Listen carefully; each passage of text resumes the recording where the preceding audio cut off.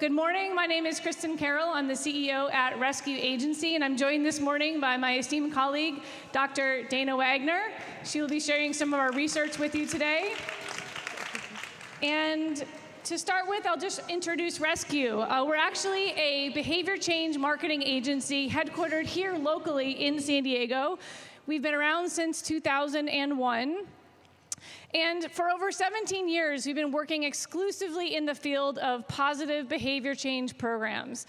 We focus on health behaviors such as tobacco, physical activity, healthy eating, opioids, marijuana, sexual health, and alcohol use. These are all things that tend to surround the environments of disconnected youth. We have over 180 full-time staff across North America. We're a full-service agency, including research, strategy, creative, implementation, and evaluation. Think of us as an advertising agency that works exclusively with nonprofits and public health organizations that are looking to promote positive, healthy behaviors, instead of to sell cars or fast food. We maintain a science-driven approach where we have a library of publications, on-staff PhDs, including my colleague here, Dana, and we generate multiple scientific grants for behavior change research. Our clients include the FDA and their Center for Tobacco Products, as well as over 22 different states across the country, ranging from Vermont to Virginia to Arkansas to New Mexico. And locally here, we work with San Diego Unified School District. And it's so wonderful to be here in San Diego. We do this work every day, but it is super special to be here, and it is incredibly important to be here. And we at Rescue, we're over by Mission Bay. We're happy to be supporting this local conversation because it's so critical. So every single day, we think around our 6 offices across the country, how can we prevent youth from smoking? How can we convince people to eat healthy? How can we share the risks of binge drinking and make them real? How can we reduce violence? And how can we encourage safe sex? These are the questions and the challenges that we're thinking about on a daily basis. We think about them with youth audiences in mind, and we also think about them as appropriate with adult audiences in mind. Today, though, is all about the youth. Now, one of the challenges is that when we're thinking about youth, we need to make sure that we understand our audience first. Now, when we work with public health departments and nonprofits all over the country, the first thing we ask is, who are you talking to? Who is your laser-focused target audience? Because in order to create positive change, we must understand our audience first. And too many times when we're working with many of our clients, they're looking at trying to reach everyone. But one of the challenges is when we try to reach everyone, what happens? We often reach no one. And so I want to give you some examples of typical displays of public health communications that are out there with greatest of intentions, looking to reduce tobacco use, for example, or encourage healthy eating, or reduce binge drinking. But let's watch together and think about whether or not these pieces of communications actually hit the mark and are encouraging the right behaviors. Let's take a look.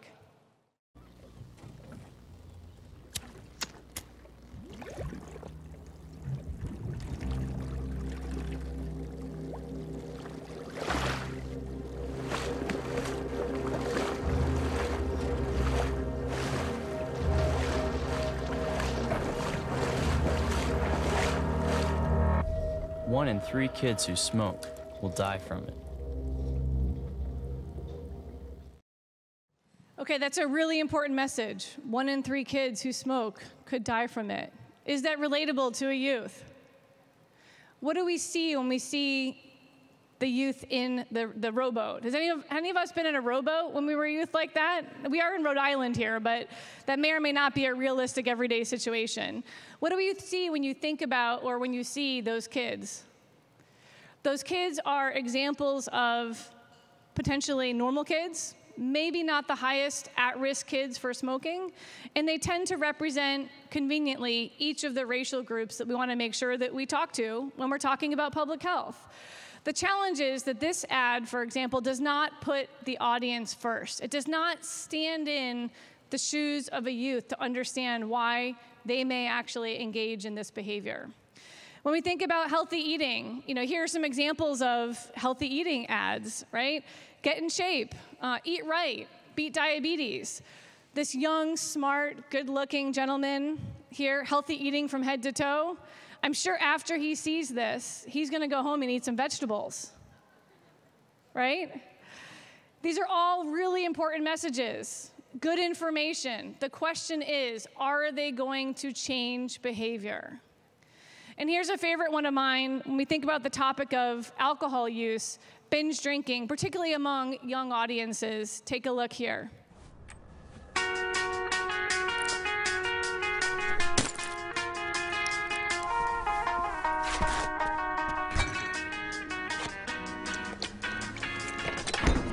I've been short of logic, so I'm passed out on a party. This countenance stony floor. I've been here before 12 times. I'm Simon, I've got one thing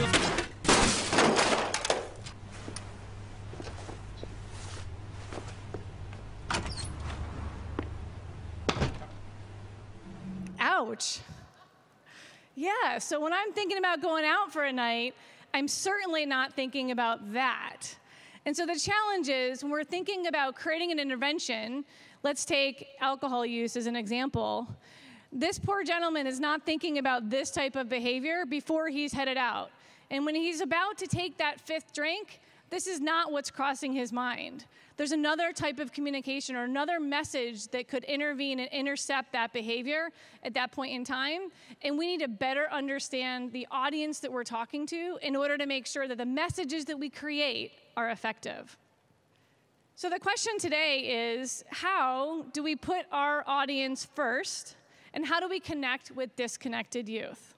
So taking a look and building upon what Andy shared this morning, you know, there are 4.9 million young people in America that are disconnected.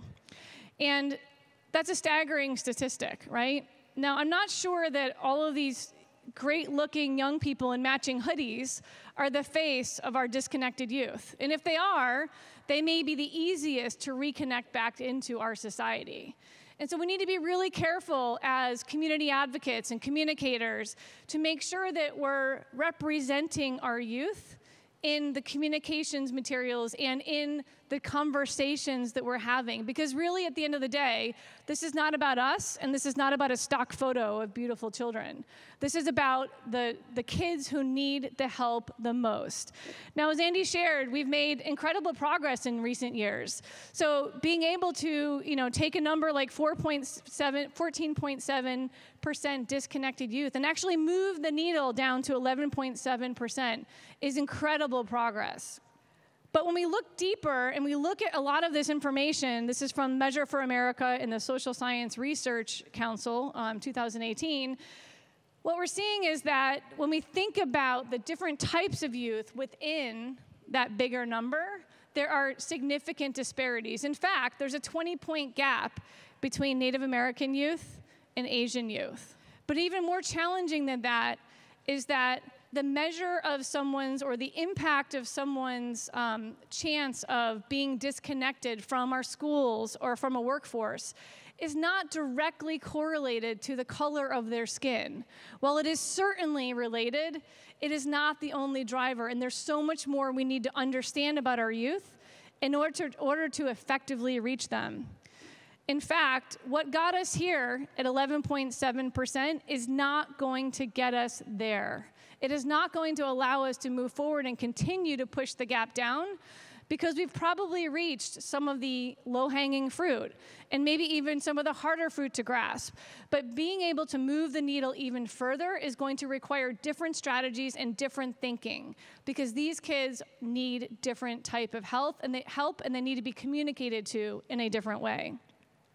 So one principle that I want to start out our conversation with is, you're thinking about developing communications or reaching out to youth, there's a common principle I want us all to keep in mind, which is, number one, all teens are not the same.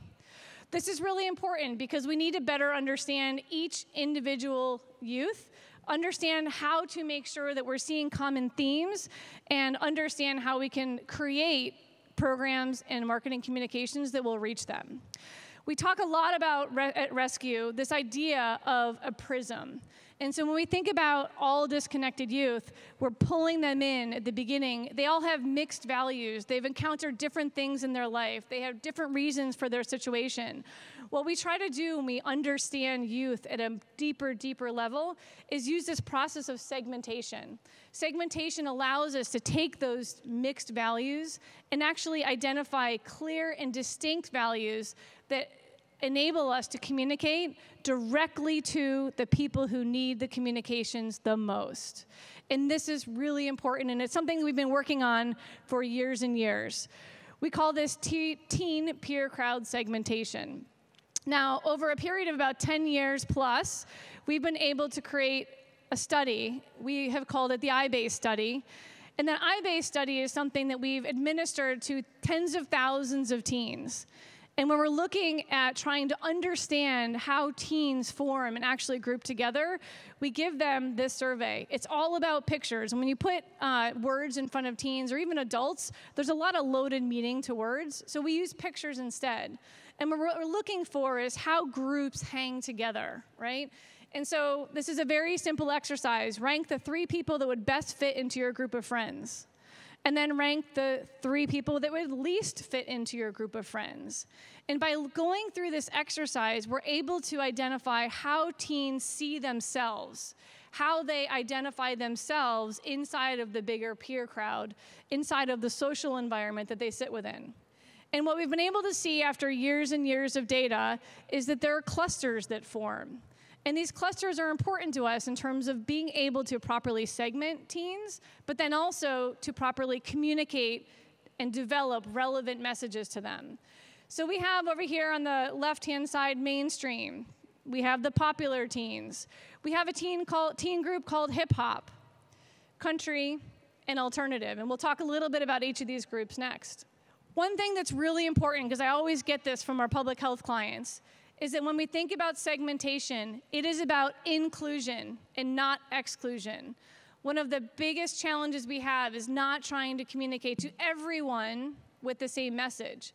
And if you really think about it, the ability to represent different types of identities and values in messaging is all about including their ideas and including them in a conversation instead of excluding them. So before we worry about whether or not we're segmenting populations or stereotyping, let's think about how are we actually making communications more relevant and how are we better representing different groups inside of our programs. So mainstream teens. Here we are. These are smiling, wonderful teens who generally have something in their life, whether that be sports or student council or even church, that centers them and that is their focus point so that they essentially don't get into trouble. They are able to identify something in their life that is incredibly important to them, and they center their goals, their friend circles, their social circles around that specific activity. Now, it's not that these children or these teens are not at risk, but it happens that they have a North Star that they're working with that helps guide them along the way and bring them back despite challenges coming their way. The popular teens tend to set the trends, right? These are teens who are popular on Instagram. They're using social media to represent their life. They're trying to show something and create a story around who they are. Country teens. Now, we do a lot of work all over the country. So even in San Diego, we have country teens. And when we think about country teens, these are folks who not only listen to country music, and you are going to see music themes here, but think deeper in how important country music is to telling stories about someone's life, right? The patriotism, the independence, the ability to stand on one's own 2 feet. These are all principles that we see in country teens. Now, I'm sharing these stories with you, and it may seem odd in a public health environment, but what we all should know to be true is that commercial marketers have used segmentation for years and years, and in fact, they use segmentation every day to make the messages that they send to us connect with very specific audiences. And let me show you an example of this from a very popular beverage company. Let's take a look.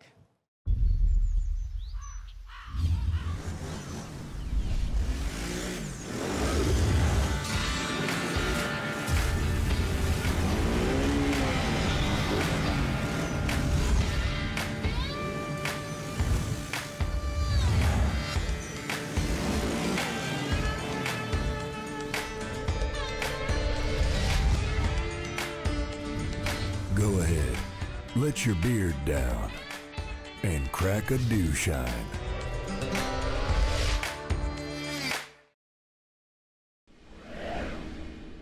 There would be some country with Mountain Dew. And in fact, Mountain Dew has actually gone and targeted the country audience, whether they be teen or adults, for years and years.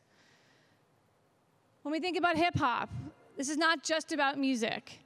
And let's be clear, hip hop transcends racial boundaries. Hip hop is all about overcoming the struggle, being something bigger than what you came from.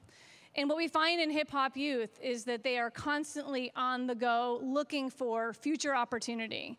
They're looking at music, expressing themselves, and music is a gateway into something bigger. And when we think about hip hop, you know, we're not the only ones that see this trend. Mountain Dew, they're targeting hip hop as much as they're targeting country. In high school, when you can start in elementary school, why make one platinum album when you can make 5? Why stop at rapping when you can skate too? Why be anyone else when I can do me? I'm Lil Wayne, and this is how I do it. Why do it alone when I got the Do Nation? Lil Wayne's got the Do Nation. And also what's so important here is he's got an entire community that's shouting his name, that's supporting him, that's all around him. And if you know anything about Mountain Dew advertising in the last little while, they dropped Lil Wayne. And the Super Bowl commercial from 2018 had a battle with Morgan Freeman, of all people, doing a rap, doing hip hop.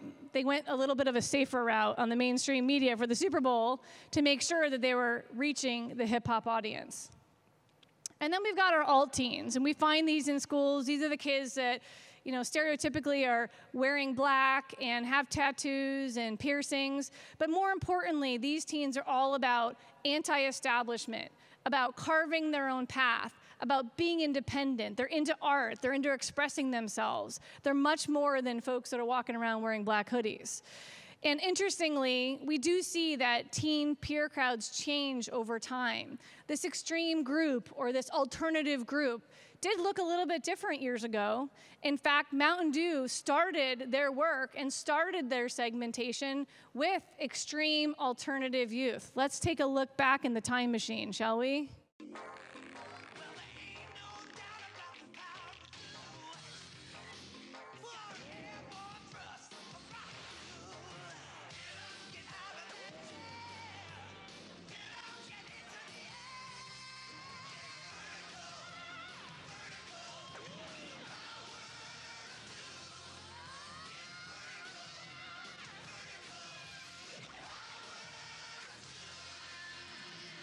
Wow, that was some bright colors, huh?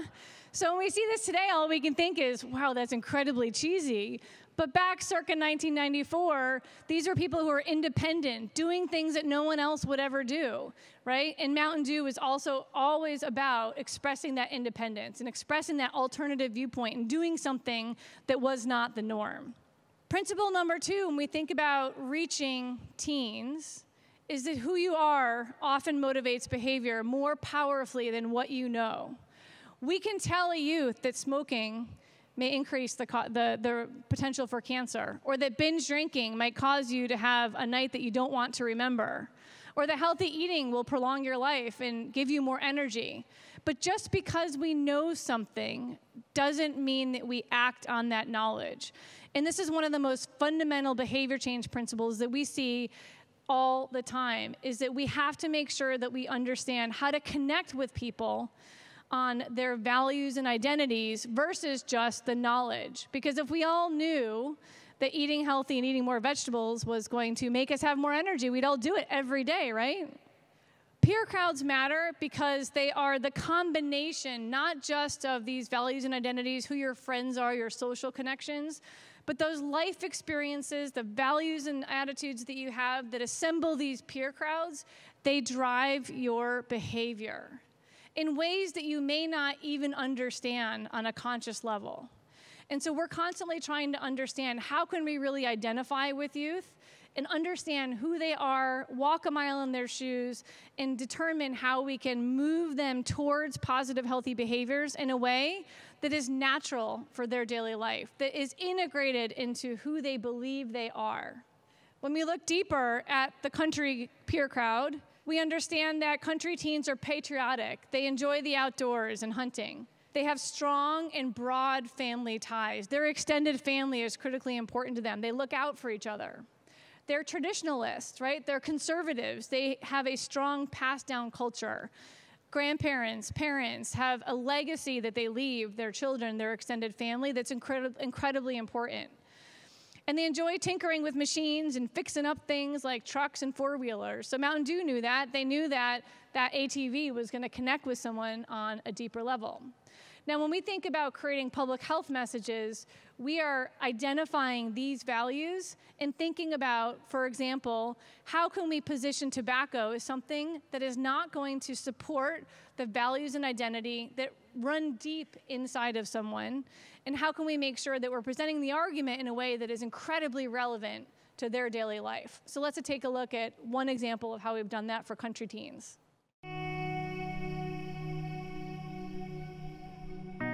My family has a deep legacy around here, and we look out for each other. My folks and their relatives, my aunt and the little ones, even grandma down the way.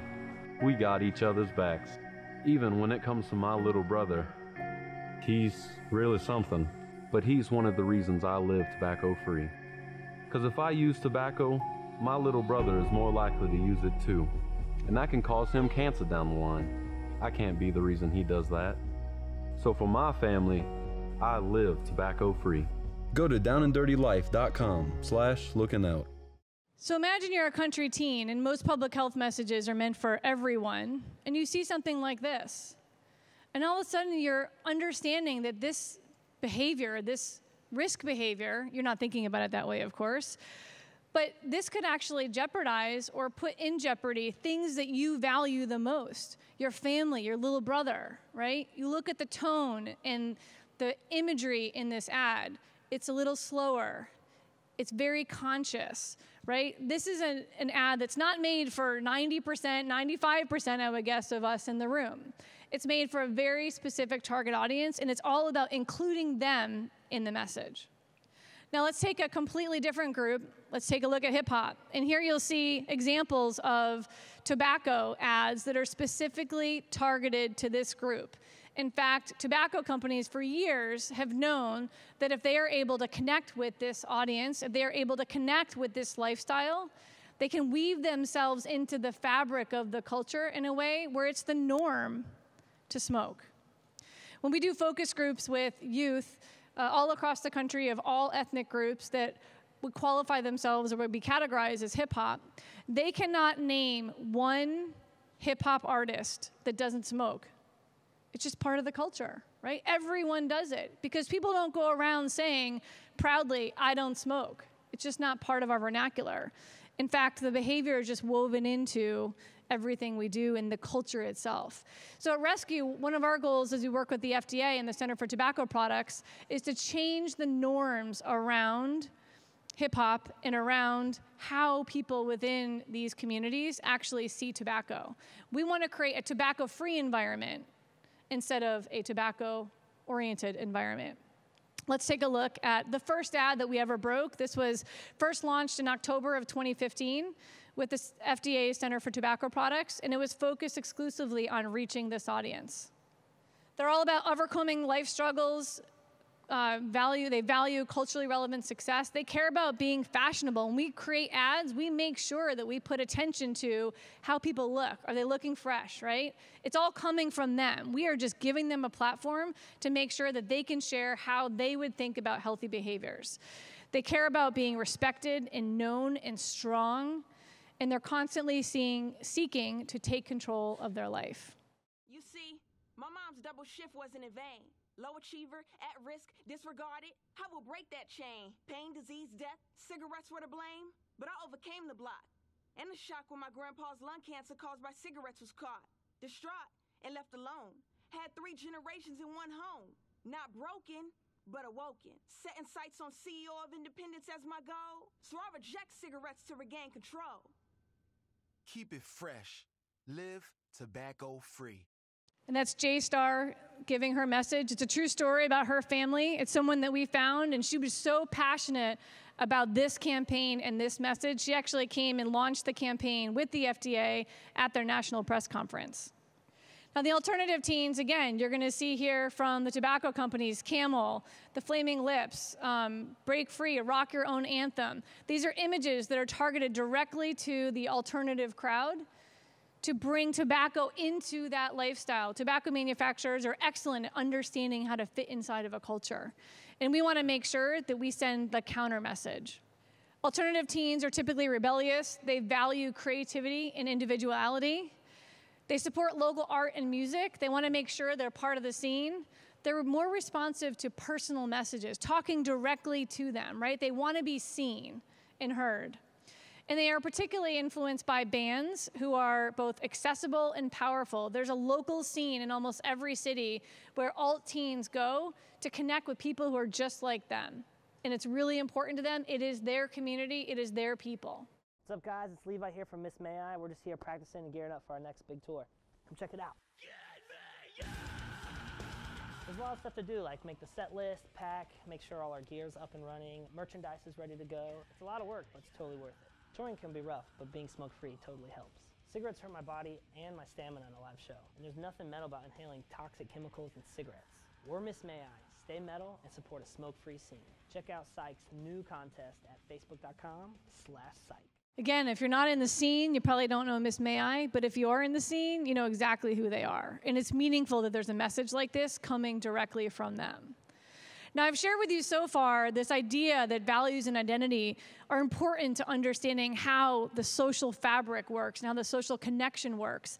But what's so important is that there's a deeper level of understanding that we've just gained that informs how we talk to them and why we talk to specific groups.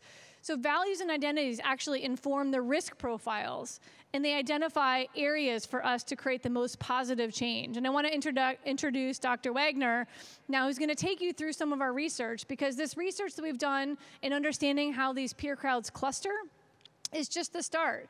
We also now understand how these peer crowds relate to very specific risk behaviors that are directly connected to our disconnected youth. So thank you, Kristin. I have an amazing opportunity at Rescue as a researcher to be part of this integration of data into the work that we do every single day. So I want to talk to you about 3 different studies and some of the cutting edge data that we're finding on peer crowds and these different sort of risk profiles. The first one I want to share with you is from the state of Virginia. This is from the Virginia Youth Health Survey. So we had an amazing opportunity with our clients at the Virginia Foundation for Healthy Youth to include the IBASE survey, which Kristin described earlier as our survey methodology in order to identify peer crowd influence among teens, to be included in the YRBS. So this is the CDC's prevalence data.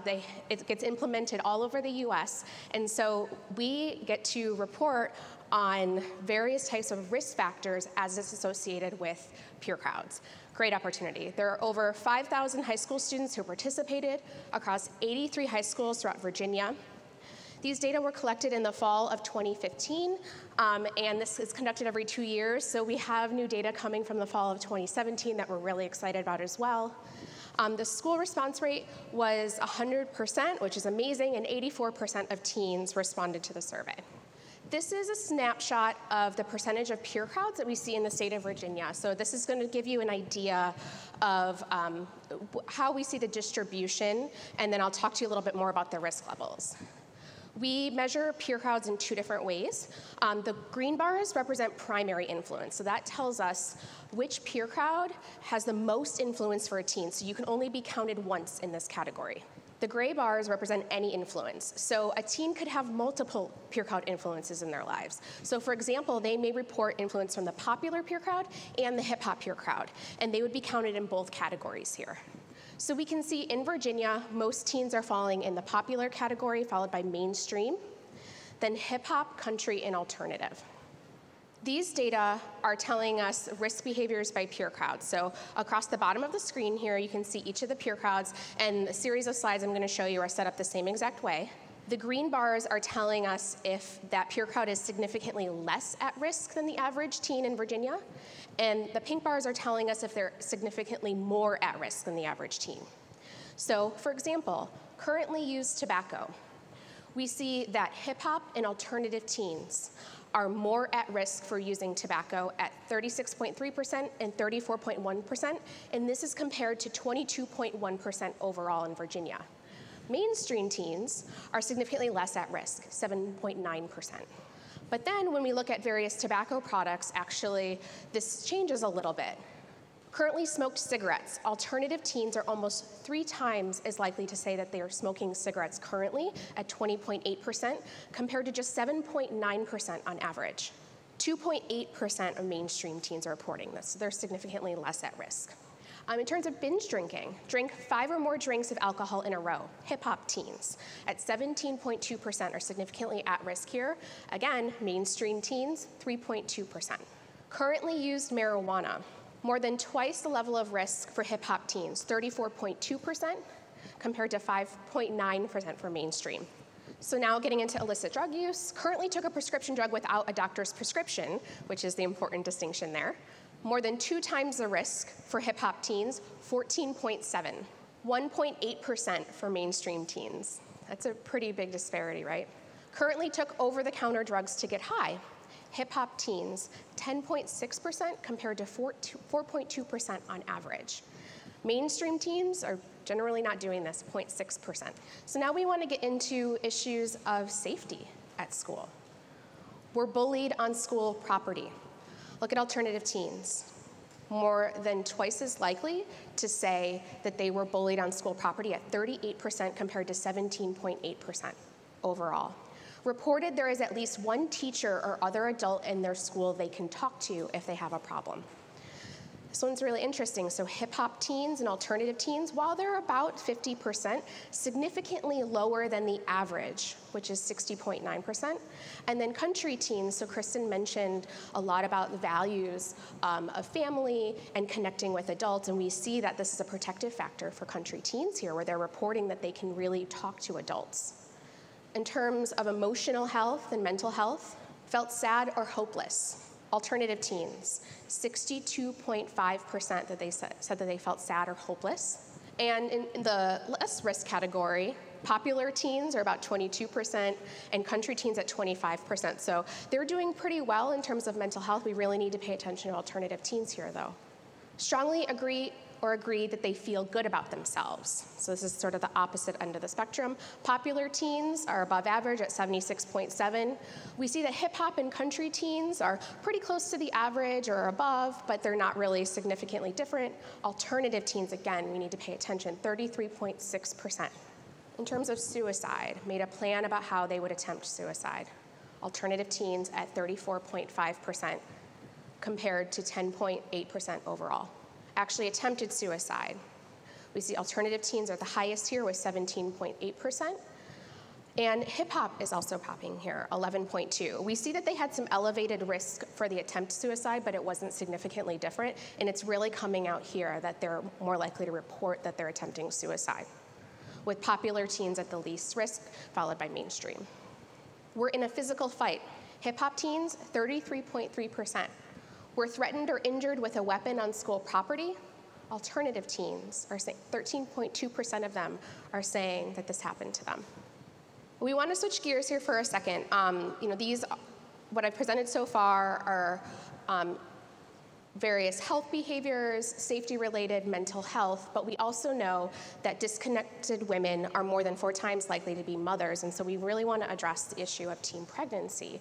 And we do have a study that we conducted nationally online that was assessing teen pregnancy risk as well as perceptions of pregnancy among teens, and we used our peer crowd segmentation approach for this. So we find, using a teen pregnancy risk scale, that 39% of hip-hop teens are reporting that they are maybe at risk for a teen pregnancy. Interestingly, our other high-risk group that we were identifying in the other data, alternative teens are significantly less at risk, at only 6% here. So we can say that we have these consistent risk profiles associated with hip-hop and alternative teens, but they're clearly manifesting themselves very differently across different areas of life. So the question is, what is going on here with hip-hop teens? Well, we have 3 different questions that we ask them to try to figure out what are the associations with pregnancy and the way that they feel about it. Feel closer to your partner, feel excited, and feel more grown up. Look at the green bars. Hip-hop teens are more likely to say all of these things. So when we're thinking about messages about safe sex, we cannot forget that there's also a deeper message about values and the associations that are to be had with teen pregnancy overall. What does it mean for them? Well, it means connection. It means having people around. It means feeling grown up. So how do we reach them with tailored messages in this way and not just talk about using birth control? Overall, I just want to give a quick summary here. So we've talked about highest risk peer crowds, and alternative and hip hop are really showing up as the highest risk. For alternative, it's in terms of tobacco, specifically cigarettes. This includes depression and suicide as well. For hip hop, tobacco, marijuana, binge drinking, and pregnancy are all behaviors we need to be paying attention to. But we know that risk behaviors don't really start in teen years, right? And we have some hypotheses that peer crowds and the basis for them start really early, and they have to do with experiences that you have in your life. So we have some new data that we want to share with you where we are exploring adverse childhood experiences. It's called an ACE scale.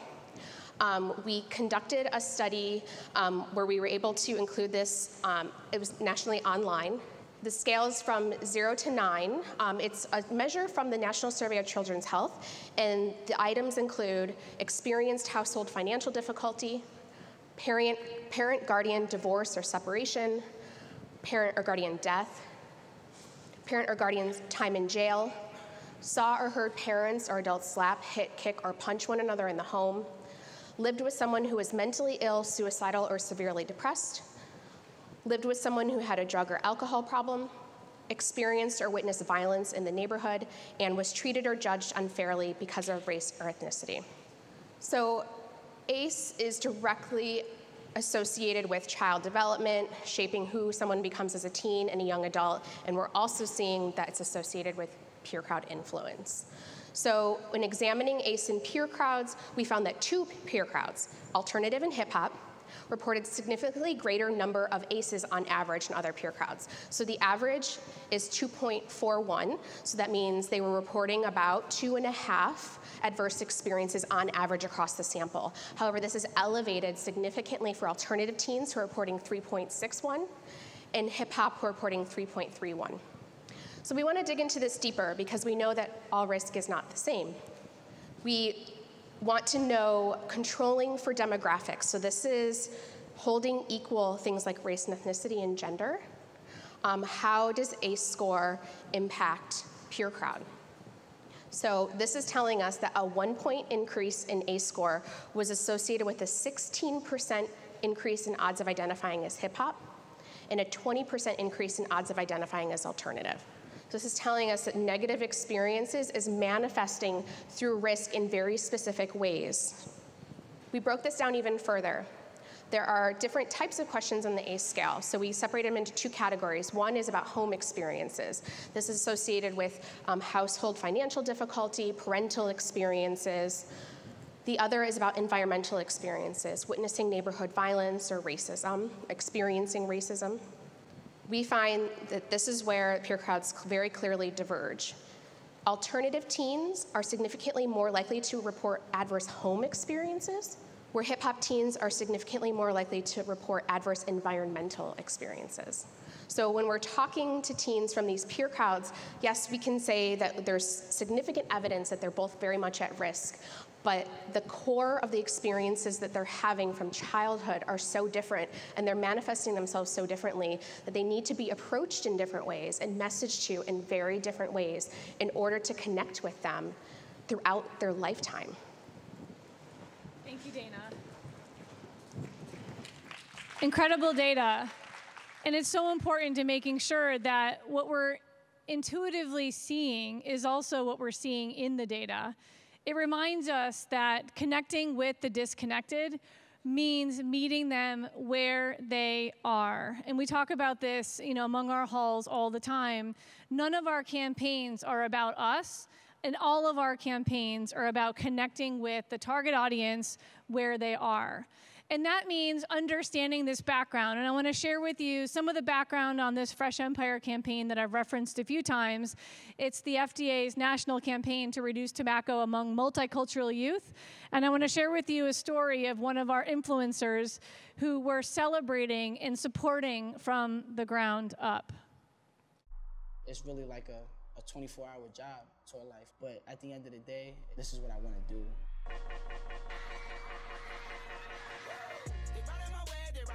But hopefully they do not drown. They shout my name, they see me and wave. Hey. Well, I go by the name Nova. I'm 16 years old. I'm from Reading, PA, and I'm a rapper. Growing up in my city was a lot of challenges, Reading was #1 poverty-stricken one time in America. I'm thankful because, since the show and everything, it's actually been helping the city out and letting people know that we can actually fulfill dreams and, make it out, even as a kid. The way I got on the rap game was kind of crazy, actually. At first, I didn't get the call back for the rap game for the second season, but it really didn't stop me. It actually motivated me.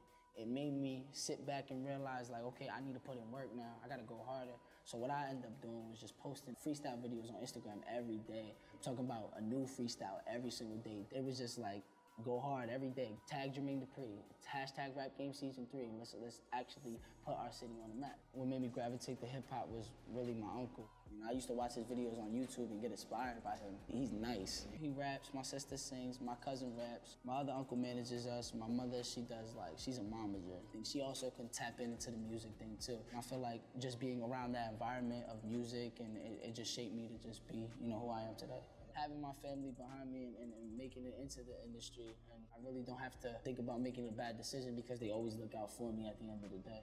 They've been positive, you've been crushing every show, I've been watching you and keeping tabs on you, and I can't say anything else but I'm more proud than I ever thought I would be. Being where I'm coming from and then being Puerto Rican on top of that is just, there's a lot on my back. I don't let that affect me, and I don't let it affect anything I do, and I just stick to the music. I don't want to introduce the smoking to my little brothers and sisters. That's why I stay tobacco-free. So if I was to smoke cigarettes, they're more likely to smoke cigarettes, and that's not cool. I don't want that for them. My grandma was a heavy smoker. She ended up passing away, rest in peace, to cancer. It was a rough time, but I like Fresh Empire, and I love the campaign makeover. Hey, it's Nova, the young god, and I keep it fresh with Fresh Empire. Fresh Empire. Keep it fresh. Live tobacco-free.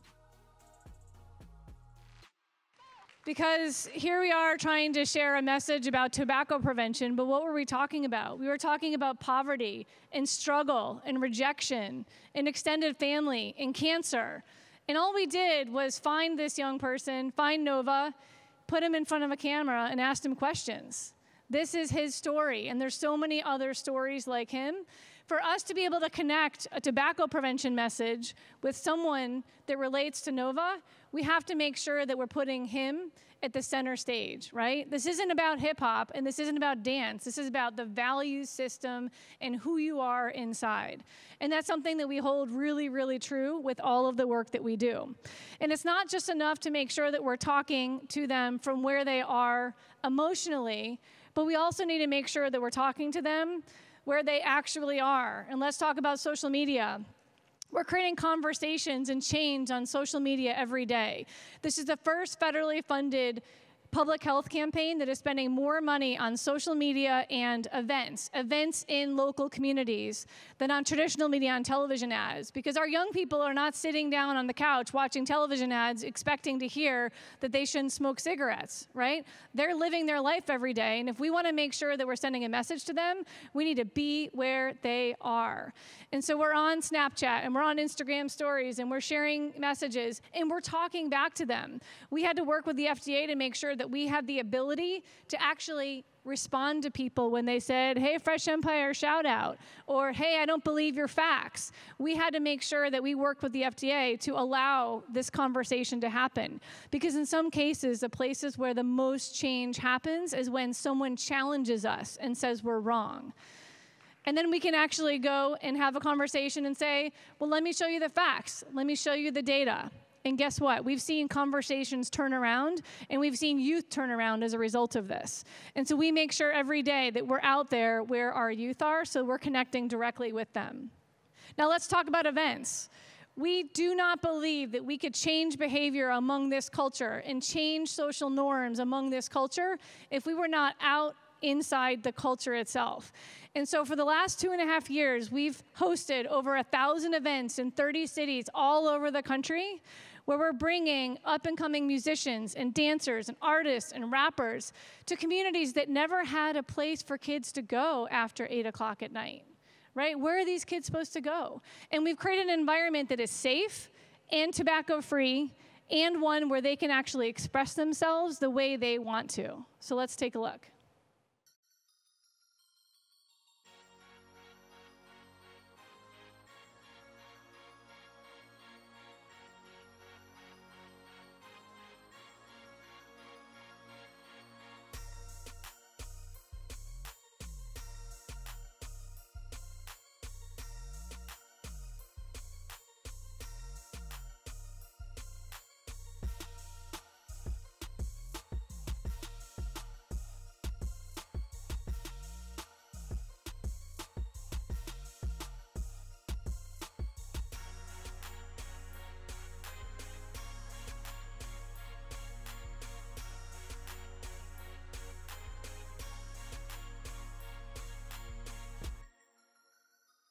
So it's the youth themselves that are creating this tobacco-free movement. We're just giving them the platform to do so. When we started out at the beginning of our campaign in the fall of 2015, we would go to Atlanta's Car and Bike Show, and we would go to a rap concert, and we would set up a tent, and we would set up our messaging, and kids would come to us. But what we knew is that that was just the start. We could go and insert ourselves into their culture, but ultimately our goal was to make sure that their culture embraced us. And so over the last 2.5 years, we've evolved to creating our own branded events. And can you imagine going to the Federal Drug Administration in Silver Spring, Maryland, and pitching this to the folks sitting in their offices in the government? I'm not sure that they knew what they were signing up for back in early 2014 and 15, but when we presented this to the head of the Center of Tobacco Products, who, yes, is a white male, probably around the age of 60, he said, "I got chills and I never knew this was possible." It's so exciting, and this is all about them. And we oftentimes get asked, well, don't you go and pay big rappers, and don't you want the superstars to tell kids that this is what they should do? And the answer is absolutely not. We started out with J-Star, who was a young, aspiring musician. She just had a couple mixtapes that were out there. We found her story. And the idea was to create a movement from the ground up to the place where we actually have those famous rappers who are not paid promoting us on social media. That's how the movement comes from the ground up. And so last summer, Eminem tweeted out and actually changed his Instagram profile. We could not believe this. Look at this green box. He changed the link on his Instagram profile to the freshempire.gov. Yes, it's a .gov website, to make sure that people would go vote for Nassan, who is his up-and-coming hopeful in one of our rap battles. And just a few weeks ago, we had Diddy, who posted about his son, King Combs, performing at one of our events. And so here we are turning the tables from getting celebrities to tell youth how to act to getting youth to create their own movement themselves. And that's what we wanted to create when we're thinking about how do we change behaviors from the inside and how do we make sure we're talking where our youth actually are. So the 3 principles I shared are all teens are not the same. Who you are influences you more than you know, those values and identities. And connecting with the disconnected means meeting them where they are. Now, I know many of you in the audience are now saying, well, gee, that's really cool, but I'm a local community organizer. How does this help me? And what can I do in my local community? We can apply these principles at a local level too, and I wanted to show you some of the work we're doing here in San Diego locally that, no, just FYI, it's not as flashy as P. Diddy, but it's equally important to connecting our disconnected youth. So San Diego Unified School District, about 10 years ago, was trying and struggling with this question of how do we connect students How do we connect with students after school? Now, we all know that there's this elementary program called Prime Time. If you got a young child in elementary school, you know about Prime Time. If you're a young child in elementary school, you know about Prime Time. But what the heck happens when kids go to high school? Well, there is support for kids after school in high school. It was called the 21st Century Assets Grant.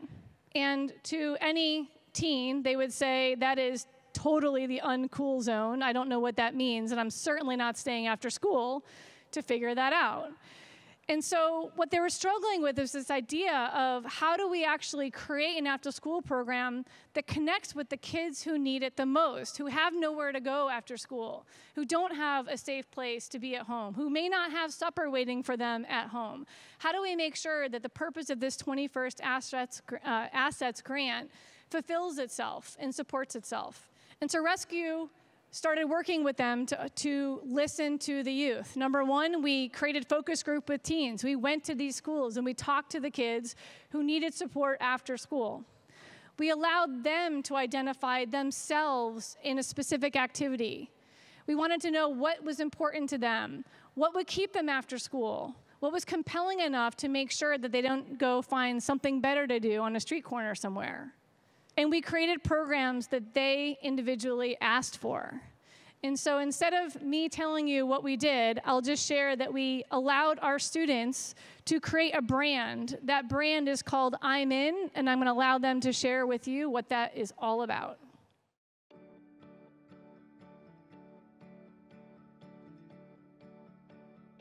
IMIN includes everything you can do after school.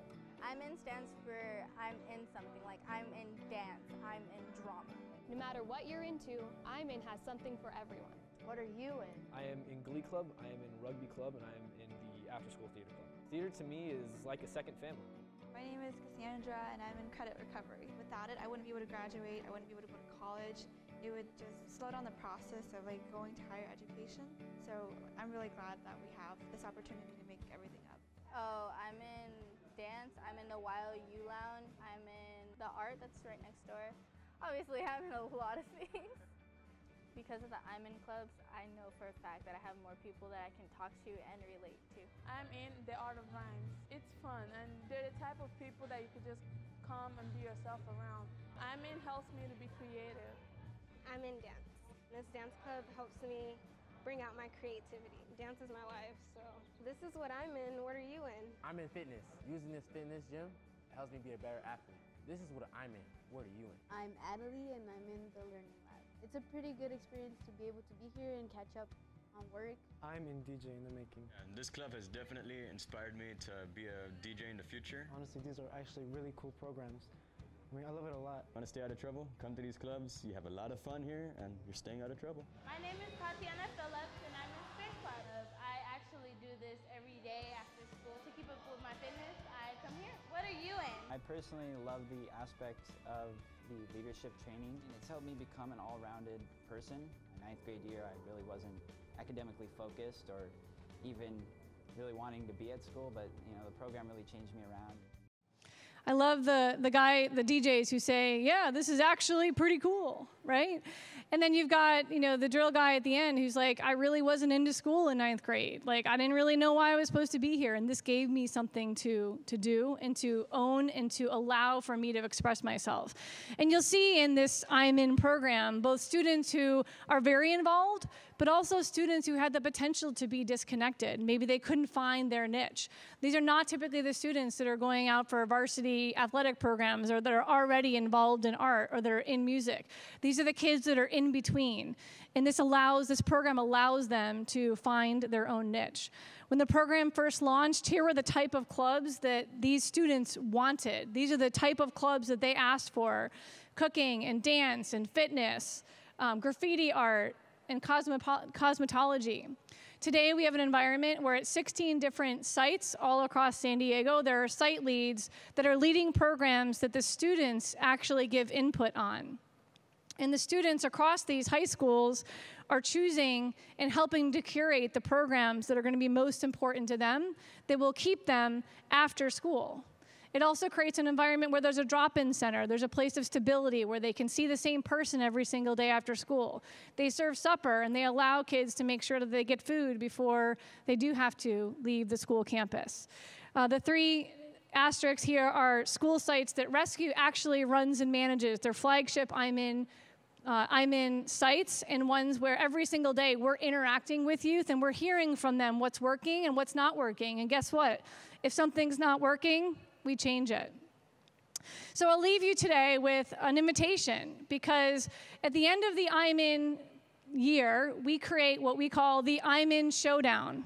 It's here in San Diego, and it's an opportunity for many of the students across all of these high schools to showcase some of the things they've been doing all during the year. And it gives them an opportunity to be center stage and to showcase what they've been investing their time and energy in and what they're in. So I have one last video for you, and then I'll formally extend you the invitation.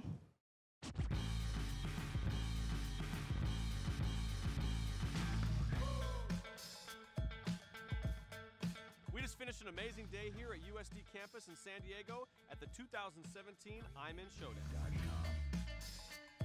It's so great watching my students practice their crafts all year long. Then they get a chance to come on stage and perform for an awesome crowd and connect with the greater IMIN community. This year's showdown was the best yet. My favorite part was when we had everyone in the auditorium and students from one site were cheering on students from another site they'd never even met.